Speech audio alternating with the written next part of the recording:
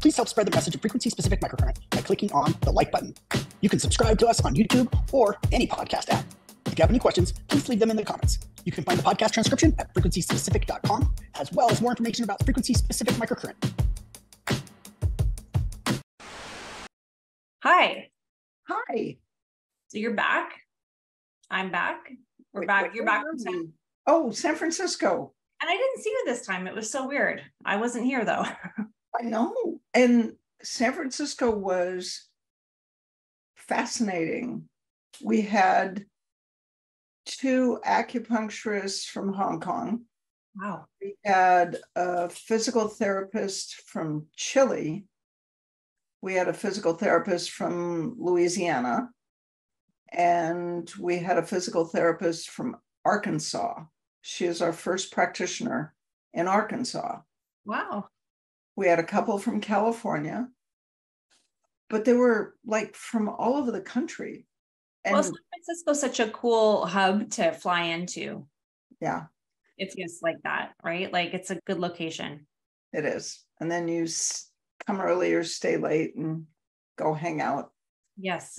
And I'm hoping everybody feels the same way about Troutdale.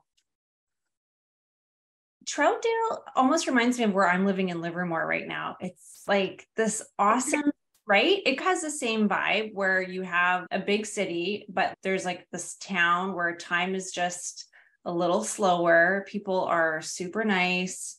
There's great restaurants. Little village. Yeah. Yeah, exactly. And I found that I think the clinic location and the environment is so important with what we do. Yeah. I just feel like that in my practice right now because I have the ability to take more time than I ever used to. Like, don't get me wrong, like having 4 treatment patients and rooms on the go and whatever. And I love treating athletes that way. But there's something really nice about having multiple machines in a quiet room and the ability to just take your time and listen. Mm-hmm. That's where I'm at right now. And during the practicum, we did something that I've never done in 30 years. Ooh, share. Yeah. So the patient is fairly straightforward. He had a laminectomy, I don't know, 17 years ago, and it got infected. And so they drained the pus out, gave him antibiotics. Then they actually left a bunch of disc nucleus fragments. So they redid the laminectomy. I guess this is back in the days when they did laminectomies for this. So maybe it was like 19 years ago. And L5, S1, a little bit of L4, S2 were all numb, hyperesthetic, or numb actually. So we did 40 and 396, and it went from numb to hyperesthesia. And then, so inflammation in the nerve, and then scarring in the nerve. And the patient was talking while we were treating. Yeah. And he said, it's like I have neurovascular claudication. Excuse me?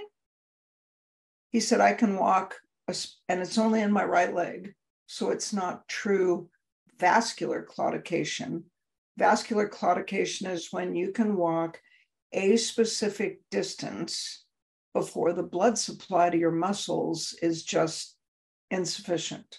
Yeah. And you end up with spasticity and pain in the muscles because they get ischemic. So you can walk the exact same distance from your front door to the corner, and then you get claudication, and then you have to come back. And he said neurovascular claudication. So after we couldn't get him back to normal in the hour that it should take, because that's like easy, right? Could be. Yeah. And he said neurovascular claudication. And I thought,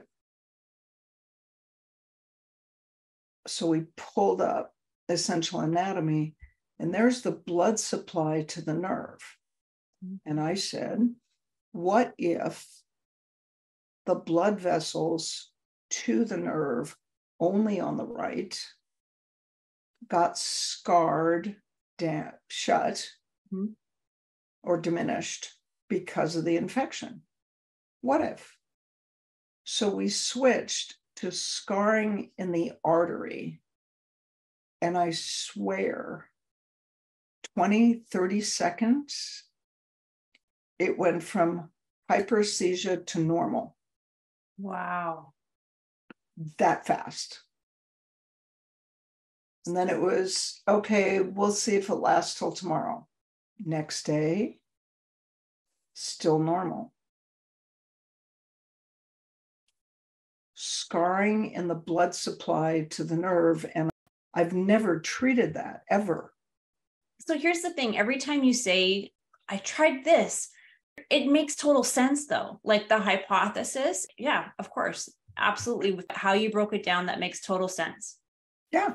And Pseudomonas infection, they drained a cup of green pus out of that's a good face. Yuck.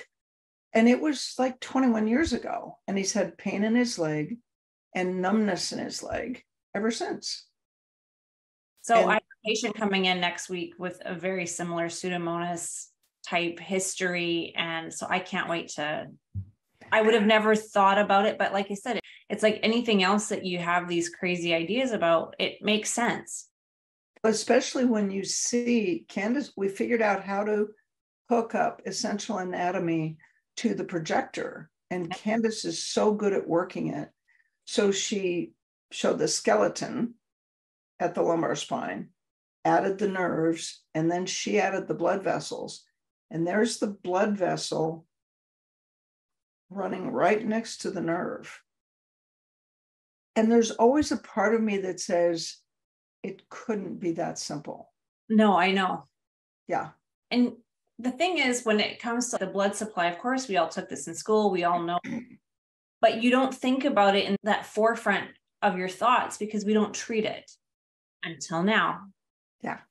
And that's why you have the software like Essential Anatomy or Netters or all those other things.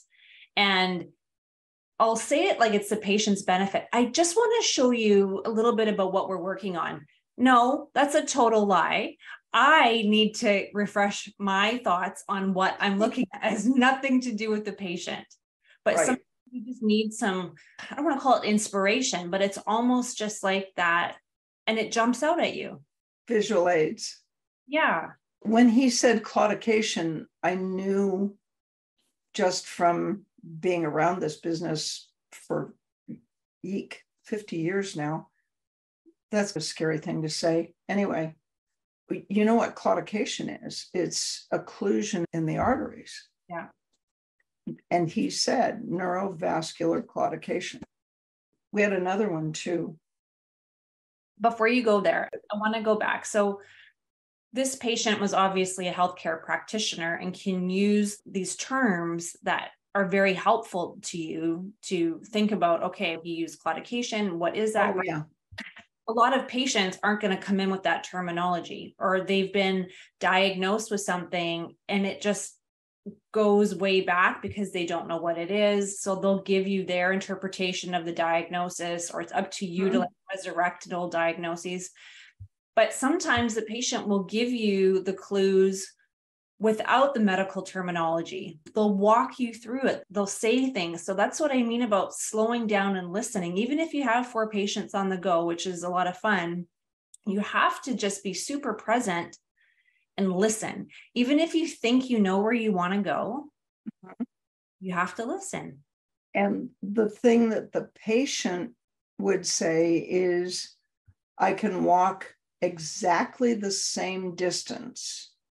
That's the key with vascular claudication. For those of you that aren't familiar with it, I can walk exactly the same distance and my leg gets numb and painful. And only my right leg. That sounds like claudication. Yeah. Interesting. Did you have a starting quote that I ran over? Yeah. Let me pull it up because I had the inspiration over the past 2 weeks of what to talk about today. And I'll tell you the quote first. Okay. Get the fundamentals down and the level of everything you do will rise. Yeah. So this is more tailored towards the practitioners that are listening as opposed to the patients. But sometimes we can overcomplicate everything, right? And again, that's the paradox of using FSM. There's so many avenues that you can take, and you can make it as complicated as you want it to be. But to borrow one of Carol's rules, right? Be a student of easy. So the fundamentals, whatever branch of medicine that you're practicing in, start with those fundamentals and then you can grow from there. But if you start with your head in the clouds and all these things that are swimming, you're just chasing your tail. And I have a couple stories to go around, but that's where I wanted to go is, again, like strip it right down to the basics.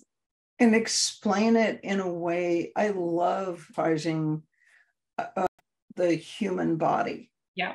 So your knee hurts and your cerebellum, without talking to you about it, without notifying or negotiating, rearranges the way all of the muscles on the left side of your body, from the base of your skull down to your knee and your toes, change the order, the strength, that everything, to minimize the trauma and the pain that comes out of that left knee. Yeah. Doesn't talk to you about it, and it actually doesn't negotiate. You can have somebody strengthen stuff, you can have somebody stretch stuff, and the cerebellum will nod and hum and completely ignore it. Yeah. And then once we fix the knee, everything goes through the midbrain. Yeah. And the midbrain says, no, wait, I remember that left knee, it hurts. Yes. So I don't care what the cerebellum is telling me about the knee. I know that knee hurts. And so I'm going to tell the cerebellum that it should walk a particular way to protect the knee, even though the knee is now just fine. Yes. So that's when, as you say, we tell the midbrain or the limbic system to just take a nap. Yep. And then the sensory and motor cortex, the portion of the sensory motor cortex dedicated to the knee is pretty small on the whole homunculus. So the next step is to quiet down the sensory and motor cortex and get that representation for the knee back down to normal. Right. Then you go back down to the midbrain and say, remember, the knee's fine now. And then you go to the cerebellum and you tell the cerebellum, okay, now coordinate movement since the knee doesn't hurt anymore. And it's, if you can turn it into a puppet show or a conversation between a committee. Yeah. It is a committee. And it's funny that you're going there because I wanted to tell a bit of a story about 4089, but let's talk about the second story that you had with. Oh, this one was frustrating. Oh, the frustrating ones are always the good stories. It was one of those, the practitioner was physical therapist from Louisiana. Hi, Jeff. And he had the coolest t-shirt. He had a black t-shirt with a bright green dinosaur on it, and it said Daddysaurus. He said, tell me if we have a way to help with loin pain syndrome with hematuria. Excuse me? And I said, what happened? The patient has this terrible flank pain and blood in her urine. What happened immediately preceding it? Yeah. Oh, she had COVID. Okay. So let's talk about COVID. Those 6 virus frequencies, the thing with those viruses, the kidney is this lace of capillaries. So the viruses in the capillaries in the kidneys have ACE2 receptors. Those viruses match with the ACE2 receptors, go into the blood vessels, reproduce, come boiling out, tear up the capillaries on their way out, form a bunch of blood clots, which then dissolve and hurt like crazy in your low back, and you end up with blood in your urine. I said, the number one, the diagnosis that you just described doesn't exist. He said, yes, it's very rare. I said, yeah, because it doesn't exist. What she has is long COVID in the kidneys. So she has the effect of the virus in the kidneys. This was followed by a bunch of other things that ended up being long COVID in the vagus, long COVID in the small bowel, inflammation in the brain. But it all started in the kidneys. So I actually added a slide for how to think about long COVID. I couldn't help myself. No, it's necessary. Yeah, because it's so easy to treat. And I keep expecting to get hit by lightning when I say things like that. So far, either the house is really well grounded or I got lucky, but that was the other one. So the other rule that we have as FSM practitioners is you take the diagnosis that the patient walks in with and you ignore it. I swear to God, one of the practitioners that came in said she had been diagnosed with plantar fasciitis. They injected the bottom of her foot with steroids. Nobody ever did a sensory exam. She has hypersensitivity at L4-5-S1, and she has a disc replacement at 4-5. Therefore, that's maybe 4 years old. Therefore, she has a disc bulge at 5S1. So we put a towel behind her back and put a towel around her foot and ran 40 and 396, and her plantar fasciitis was gone in 40 minutes. Then I taught her lumbar x-rays, had her lay on her stomach. Foot pain went completely away. We taught the lumbar exercises, and there we go. So Kevin, we have to redo the differential diagnosis webinar or presentation or whatever. And the first rule is start over. They walk in with a diagnosis, and if that diagnosis was correct, the patient would be better and they wouldn't need to come see you. So when the patient walks in the door, you have to ignore the diagnosis and start from the beginning. What happened just before it started? What are your symptoms? What makes it better? What makes it worse? Do a sensory exam, do reflexes, take a history. Yep. And yeah, I feel like I've just been the biggest hypocrite because I said you have to sit and you have to listen to the patient, and you do. And then you have to use your own critical thinking and dismiss the garbage can diagnoses that drive me crazy. Frozen shoulder, jumpers or runner's knee, plantar fasciitis, jumper or runner's knee. That is an absolute thing. You have runner's knee, really. Can you break that down and explain what that is? No. Any human that runs has runner's knee. You are a runner and you have knees. Oh yeah, you'd be surprised at the stuff that I get signed by physicians. Oh, and one of my other favorites, I got diagnosed with chondromalacia patella, which means absolutely nothing. Yes, that's another funny one for the knees. But you're right. You have to take all of it. It will give you a clue as to what body part to look at, maybe or maybe not.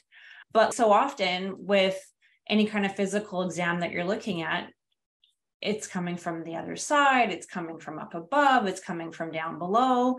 And that's what I wanted to circle back to with the fundamentals of things. Don't get caught up in the wacky diagnoses that somebody is coming in with, or their own because they Googled something and had a cousin's friend's dog's buddy in Australia who knew a guy that like it comes so often. I'll just be like, thank you for all of this. I'm just going to do my exam and I'm going to cross-reference it, and we're just going to get an even bigger picture. And so if you're not dismissing what they're saying, because it's very important to them and it is important to the story, but so often we just get caught up with labels with everything, and we don't have to label everything. And I feel like that's what happens to a lot of chronic pain patients, is that they just need this label and then they get caught up in it. And I think that probably happens a lot with things like fibromyalgia. And this lady actually still thought she had plantar fasciitis. And it's like, you never had plantar fasciitis. You had pain in your left foot. It's right. Not like you're running, had nerve pain. And when you laid on your stomach, the pain went away. And because like true plantar fasciitis, that would not happen. And I'll be honest, I don't like treating feet. It's just one of those things that give me an armpit over a foot, like any day of the week. But true, like plantar fasciitis is not going to go away that quickly with positioning and with running 40 and 396. Like it takes a lot of work with the fat pad and mobilizing the tissues and getting the joints to move. And when you look at those 4 pictures from Netter, there's 4 layers in the foot. And I've never seen 2 cases of plantar fasciitis that were the same. Agreed. If the tarsals lock up and the arch of the foot doesn't decelerate, and the arch stays locked and the superficial fascia, which is 77, takes the hit, it's the arch stays and this gets stretched. So what happens? Well, that's just 124 and 77, but you still have to put them in an arch support, tape the bottom of the foot, treat them 3 times a week. Do exercises, do the little scrunchy toe things to get the muscles to work and keep the bones mobile. And in maybe 2 weeks, it'll be better. Yeah. Give or take. Yeah, it's a process, but positioning, to me, that was the one that like changing the positioning is not going to change plantar fasciitis pain. Thank you very much. But I didn't find out she was committed to that diagnosis until she started to leave Sunday and said, I still have plantar fasciitis. It's, no, you don't. You never did. You have an L5S1 disc. Yeah. You have L4, 5, S1, and S2 radiculopathy that give you pain at the bottom of your foot. Yeah. Oh, okay. Yeah, it's amazing. And sometimes the corrective exercise part, not just with plantar fasciitis, but with any condition, is a process. Like you're never just done with something. And I think that's another like part to explain to patients, like as you're restructuring the joint and rebuilding it and re-educating it and however you want to phrase it, there's a lot of work to always be done. But you want that. You want change. You want to be continuously moving and adapting. So when patients are like, how long do I have to do these exercises for? I'm like, well, you're not going to have to do these specific exercises very long, but the goal should always be to be staying active. And as this gets fixed, there might be something else that happens. So it's always a journey. It's always a process. And you have to stabilize it. So that when you have a lumbar disc, we have the patient lift their leg with their leg straight. More or less, it's thinking about lifting their leg because the goal is to lift a straight leg with the patient prone about 1 millimeter off the table. The muscles should fire hamstrings, glute, ipsilateral lumbar muscles, contralateral muscles. Yeah. That's the order. So you put your hand on their back, have them lift their leg. If they lift it too far, you get hamstring, glute, contralateral, because this side where the disc is inhibited. It's like, nope, do less. Nope, do less. That's it. That's it. Yeah, that's it. Yeah. And you do it 3 times, and then the muscle gets fatigued. So you wait 2 minutes, then you do it another 3 times. And I said, that's all you get. Do that 1 time in the morning, 1 time at night. And then what do? It's So then you explain about keep your low back in extension, don't flex forward. If it hurts in your leg, look at your posture and what you're doing. And all of the first part of fixing anything is to not break it again. Yeah. If it were only that simple. It's a foreign concept though. And that's what we do. We tear down. And that's the premise of hypertrophy, right? That's how a muscle grows. You tear it, you repair it.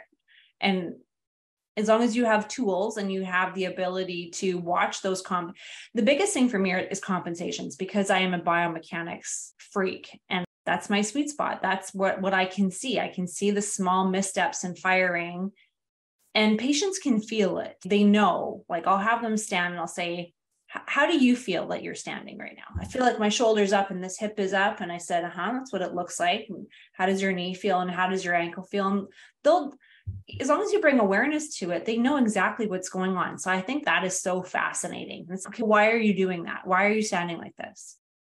I don't know. I just want to. Does it hurt if you stand a different way? I don't know. I don't want to though.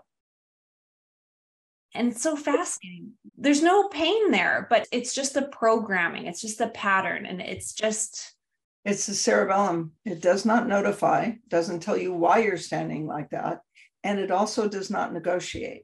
I'm sorry, you're not allowed to stand any different way, because there's the hippocampus up there that remembers whatever it is that's hurting.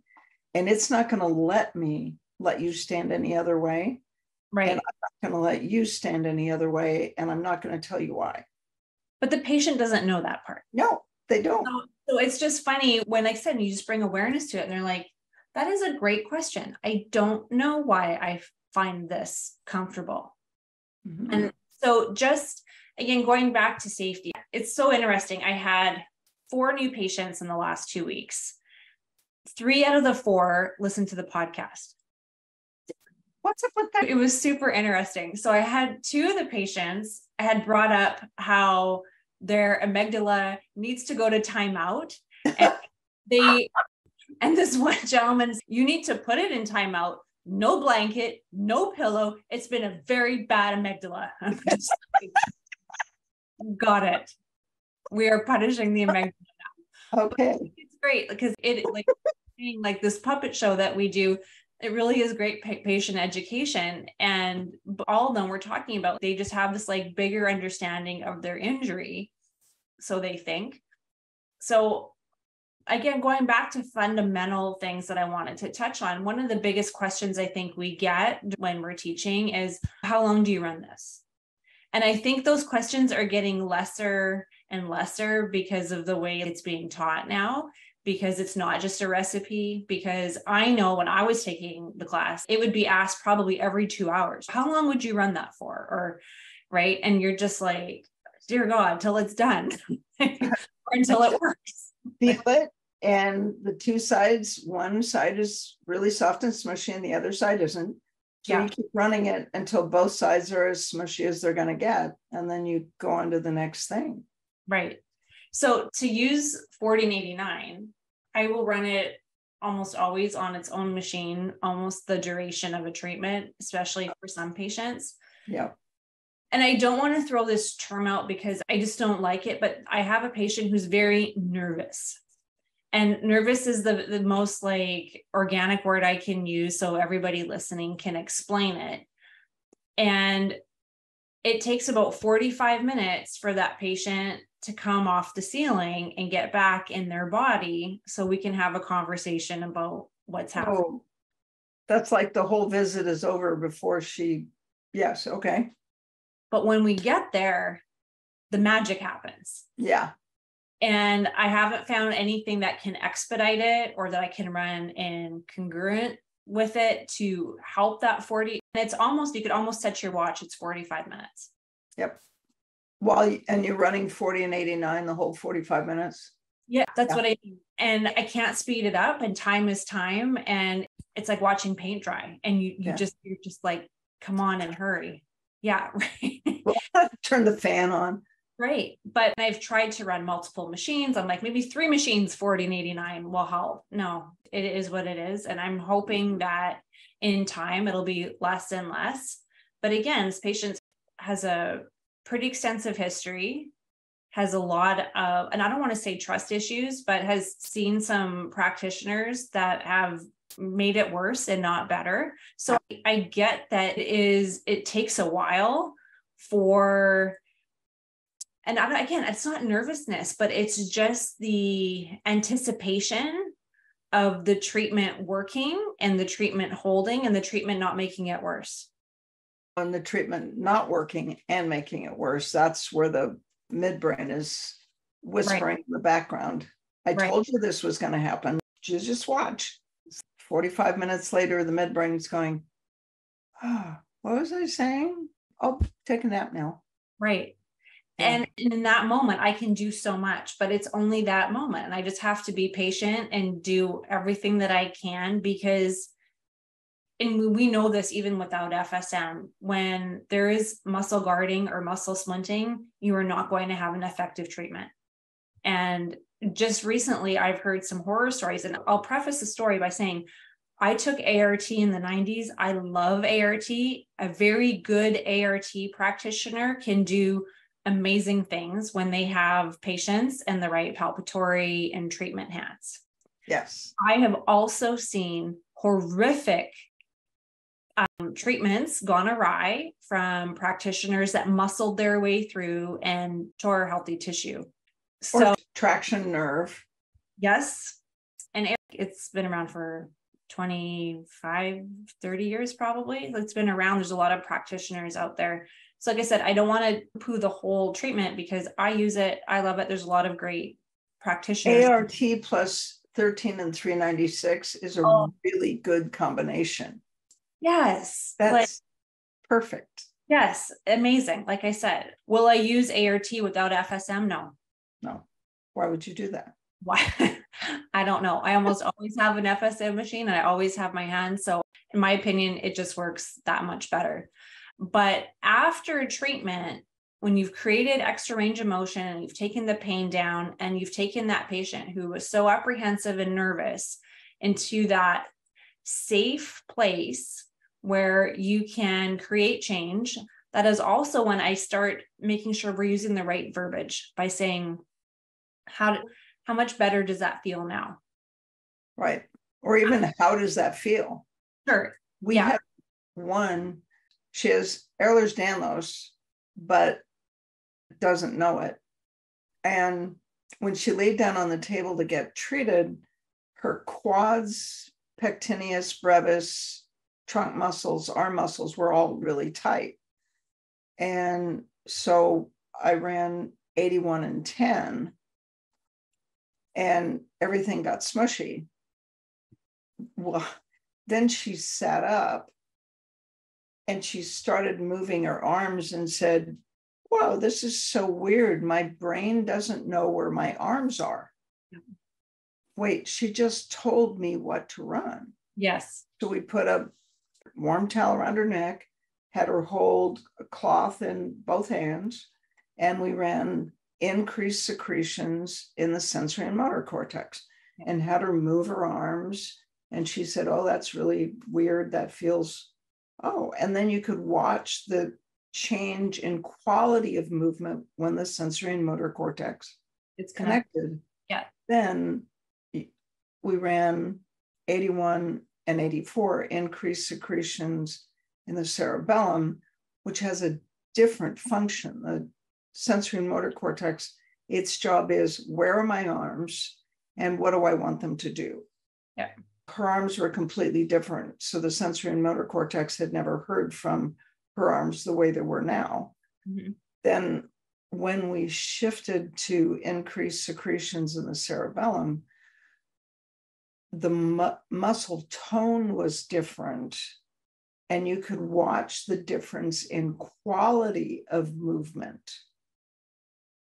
I have this silly grin on because that's what we do in the sports course. So when you can do the whole practicum and just watch, like you said, it's the quality of the range. And I think that is like the beautiful part of doing exercise rehabilitation with patients, it's not blowing through the stop sign and just getting an arm up here. It's how does the arm get up there? Because that connection is ultimately what's going to give you the long lasting effects. It's not just going to be a party trick that you do in the clinic, and then the next morning when they wake up, they're back to how they were before.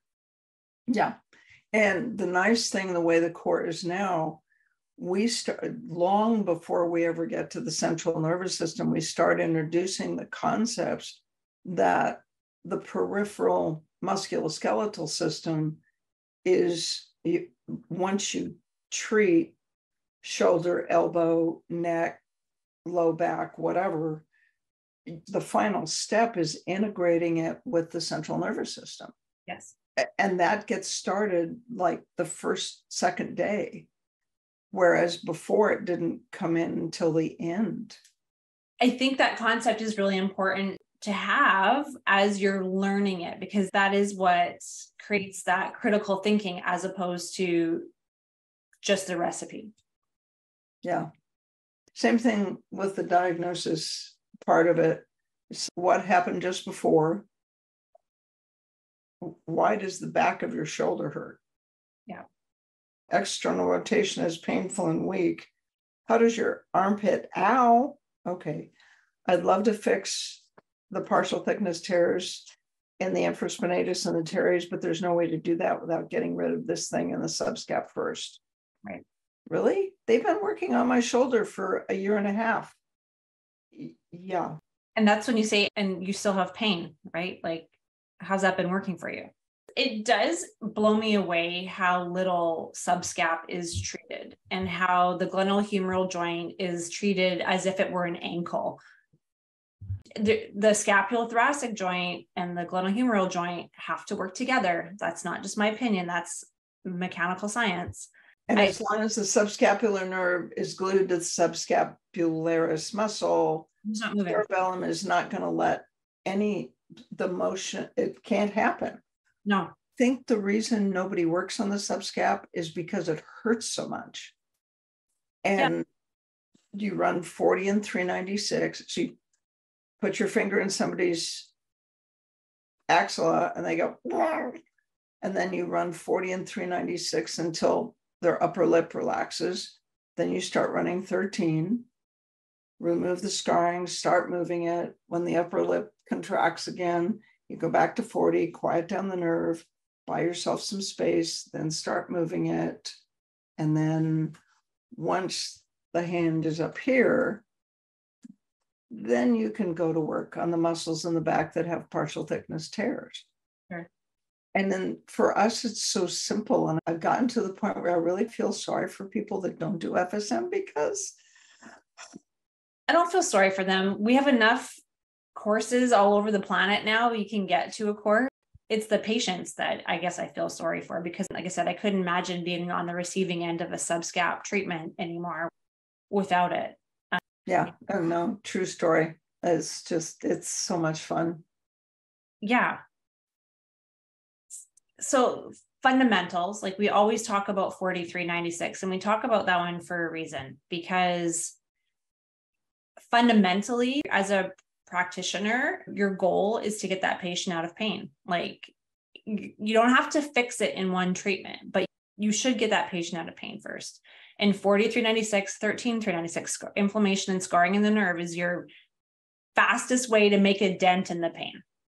And sometimes 81 and 396, depending on if they're numb or hypersensitive. Correct. But like, hypersensitive to normal is a sequence. Right. And a patient coming in with numbness is a different sense of urgency than a patient coming in with pain. Yeah. Like pain patients, it's like urgent. Get them out of pain. Numb, I'm not saying it's not urgent, but it's the annoyance of the numbness. It's not like when somebody has nerve pain. But I agree. Numbness is 81 for sure. And speaking of listening, somebody says, my hand is numb, and you check the sensation and they can feel sharp just fine. Yeah. But my hand feels numb. And I said, but you can feel sharp. So how about it feels as if it should be numb, but it's not. Oh yeah, that's what it is. That's called paresthesias, and that's probably coming from the muscle. What did you say? I don't feel sorry for those that don't use FSM. They get paid for 6 sessions. I'm done in 3. Way to go, Debbie. And then what I have to explain to people that are taking the course for the first time is, yes, you're done in 3 and you lose your frequent flyers, but each patient that's better in 3 sessions knows 6 people just like them. And start telling patients, so you have to figure out a way to manage new patients. Yes. And I don't have time to see somebody twice a week for 4 to 6 weeks. And it's actually, once you get rid of the people that actually can be fixed, then you have all these holes in your schedule where they used to be. Right. And you have room for 1 new patient a day who gets to be seen twice a week for 4 to 6 weeks. Right. And then you're done in 3 weeks instead of 6. But if you tell them 6 weeks and you're done in 3, then they're really happy. Yes, that's right. I like that part. I try to make patients come and check in, even when they're feeling totally fine. Because I see a lot of athletes, and we do like a biomechanical screen every 4 months, whether they like it or not. They get a little reminder it's time to come in. And sometimes it's just 20 minutes where I'm just going through mechanics just to make sure everything looks right. It's like getting your teeth cleaned, right? You go to get your teeth cleaned every 6 months, and fingers crossed you don't have a cavity and there's nothing. But sometimes there's something really small that you obviously wouldn't notice, but your dentist sees, and they can advise you to what route to take before it turns into anything. Thank you for the reminder. It's time to get my teeth cleaned. There you go. No, but you know what I'm saying? So Yeah. like I try to, especially with that athletic population, or even somebody that's been in chronic pain for a long time and we've had to undo so many things. Yeah, you put their little graduation hat and they leave the clinic and they're all fixed, but having them come back in just for a quick look through, I think is really important. So Debbie says something about preventative too. She said, exactly. I'm very busy now. Yes. And I have a few patients coming in monthly now, prevention better than cure. So I used to tell patients to come in once every 6 weeks for a lube oil and filter. Yeah. Just, you're 65 years old, you used to play basketball, ski, ride hunters and jumpers, whatever. And this is, you just come in for a lube oil and filter. Just, yeah. Preventative maintenance. That's right. We all need it. I don't care how old the car is. Exactly. Or how many miles it's put on. So I think it's important. So our future courses that are coming up, somebody had emailed me about it. Do we have all the Europe stuff on the website yet?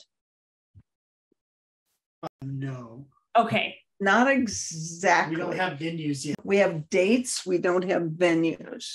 I have to get back in touch with the Royal Medical Association and figure out if we can do the course in the space that they have available, and if they still have the space available. The one in Ireland, the 3-day, and then you're doing 2 days or 3 days? I have to go back with them. I might have to put it on the other end. I forgot I have to be in Canada on some of those days. So I just want to make sure that it. Okay. So NTC is set. I just need a venue for London. One of the practitioners volunteered a place. It's an hour train ride from London. I'm not sure that's going to work. Yeah. So I'd rather do the RMS. And then Eduardo has a place in Rome. I have to work with Slawick to arrange a space. So we have dates. We don't have venues yet. So what we need shows up. So I'm assuming the right venue will show up.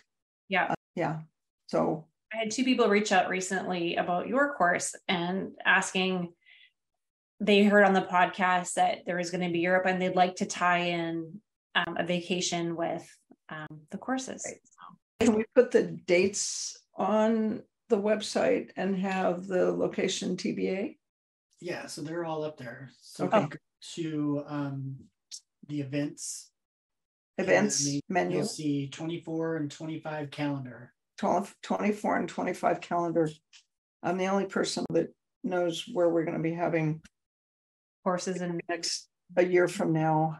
We actually do. What I can't believe is I'm not going to Cleveland this January for the first time in 6 or 7 or 8 years. Wow. Bert said, "Are you coming?" And it's, "Does the hospital have space for us?" "No, you have to get a hotel."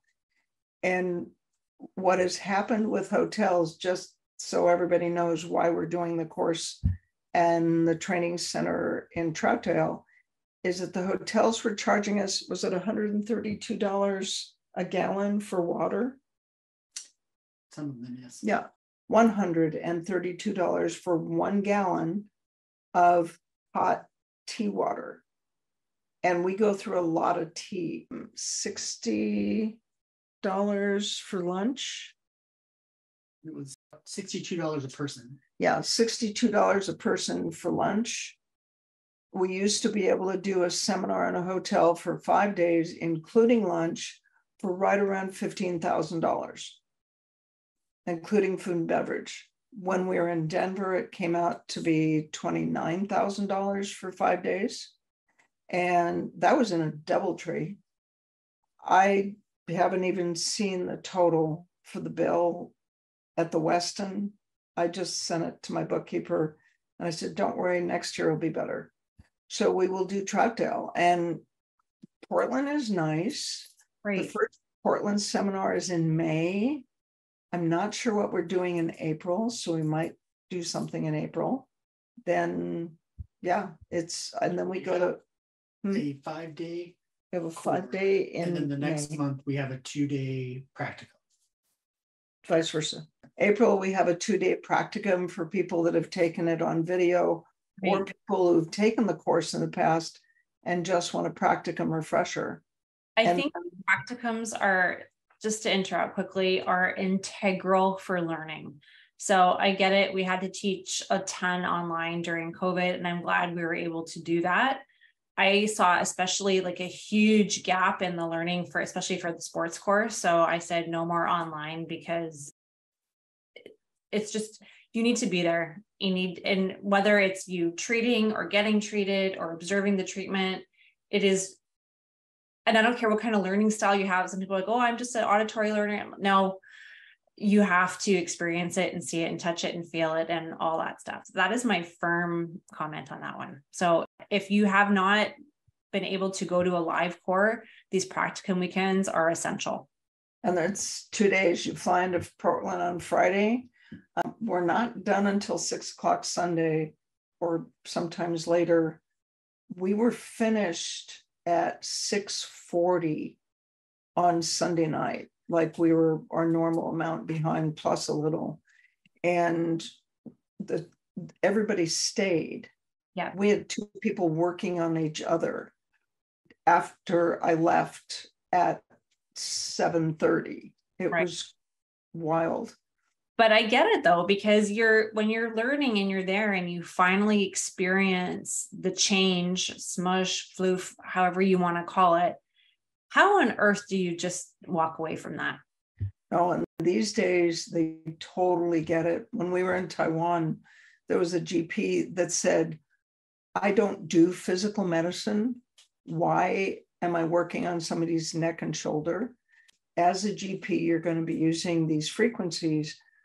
But in the first 3 days, your hands will convince your brain that 40 does this and 13 does that. So when we get around to using frequencies in visceral conditions, which is where you're going to use them, Yeah. you have a reason to believe me." Right. Because otherwise, why would anybody believe it? Then it's blah, blah, blah, blah, blah, numbers, blah, blah, blah. And it's no, Yeah. this does this. Speaking of which, Karen Perry and Candace Elliott, their paper was just published in the Journal of Women's Health. It's an online journal. And it is an pre and post mammograms on a woman with class C dense breast tissue, Yes. it's 217. Ankylosis and oxalates. And it's a total of 3 hours treatment spread over 18 months. The patient went from class C, which has a 50% increase in the incidence of breast cancer, to a class B, which does not. Wow.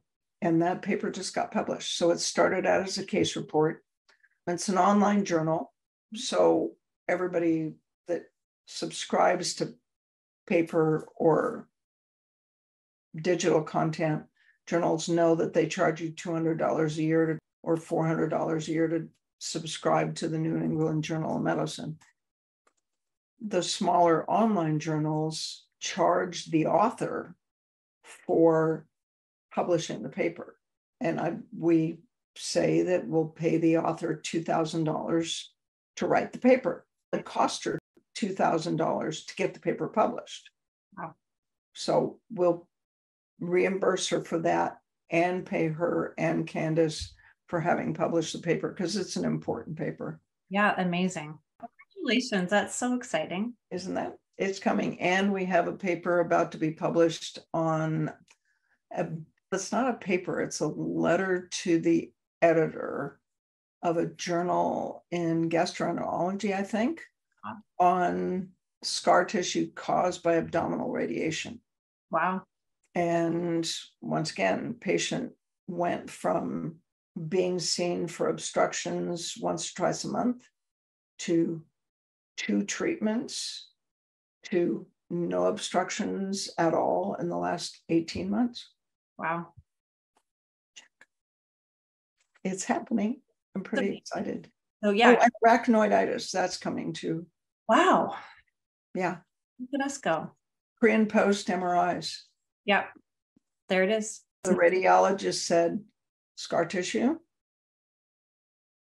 Not scar tissue. I like that objective finding. Yeah.